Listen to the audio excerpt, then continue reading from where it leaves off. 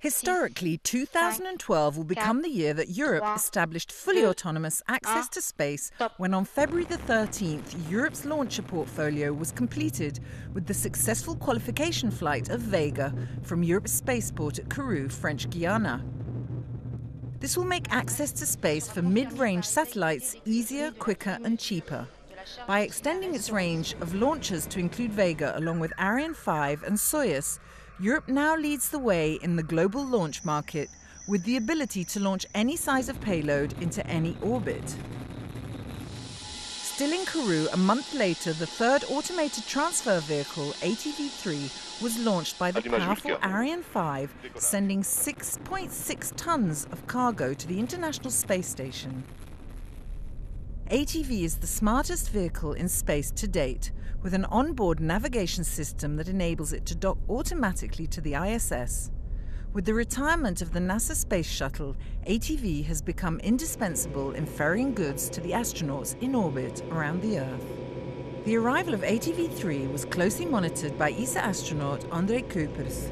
After leaving for the ISS on a Soyuz from Baikonur, at the end of 2011, he returned on the 1st of July after more than 6 months of conducting science experiments aboard the ISS. June witnessed a rare event when Venus passed in front of the Sun on the night of the 5th. This solar transit, which only happens twice every 112 years, has always been a great opportunity for astronomers to discover more about the solar system. The Sun has appeared! But now, thanks to ESA's Venus Express mission, in orbit around the planet since 2005, the scientific community has a permanent close-up view, allowing a better understanding of this planet. For 35 years, satellites have been providing Europe with accurate weather forecasting and climate monitoring. Last summer saw the launch for EUMETSAT of 2 new weather satellites, MSG-3, used for the study of meteorology and climate change, and METOP-B, a polar orbiting satellite, which provides the most accurate services for monitoring climate and immediate weather forecasting. October saw another step taken towards the completion of Galileo, Europe's independent satellite navigation system. With the successful launch of 2 more satellites to join the 2 previous in-orbit validation satellites launched in 2011, Europe is now able to check all aspects of Galileo's design. When complete, Galileo's constellation of 30 spacecraft will provide a full worldwide range of autonomous European services.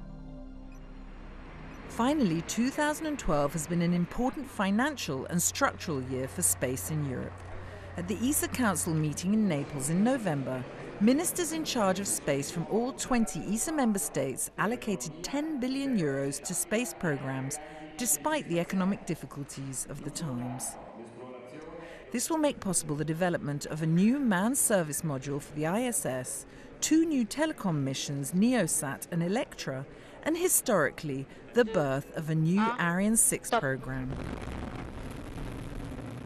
Clearly, ESA's efforts in space are recognized, and society understands that investing in space can boost innovation, economic growth, and competitiveness.